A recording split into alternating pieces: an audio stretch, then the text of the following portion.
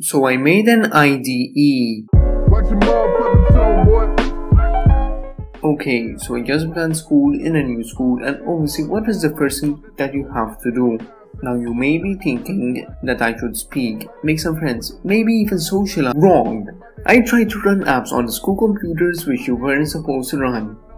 Keep in mind that this is the first day of school. Anyway, I found out that you could only run apps if you install them into a special folder called updata.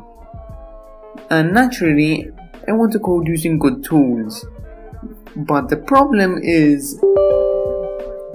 And that's when I decided that I should make this piece of shit. Yes, I decided to waste a good portion of my time to make an IDE to abuse one vulnerability to let me run my own apps and write them using good software. Now for all you technical people, you may be wondering what language I use to make this IDE and what languages it works with. I made it with C# to make C#. Does that make sense? Well, I have no fucking clue. I have no fucking idea why I decided to make this IDE in the first place, even though I stated it like 10 seconds ago.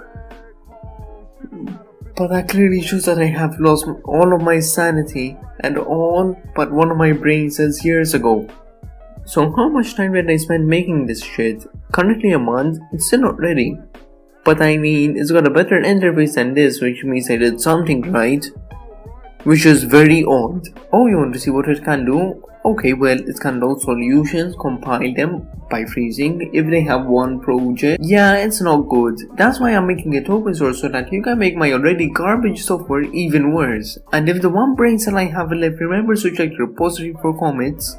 Wait, you can't do that? Never knew that. I don't know, you'll probably forget to check them out anyways, so your comments are pretty much useless. Don't blame me, my brain cell is a piece of shit. You know that my one brain cell is a piece of shit. Come on, say it, call it a piece of shit. Now, if you are the nerd and want me to explain how this useless piece of shit garbage as IDE works, then tell me by disliking the video and telling me in the comments that I shouldn't show how this works on a technical level. And don't subscribe.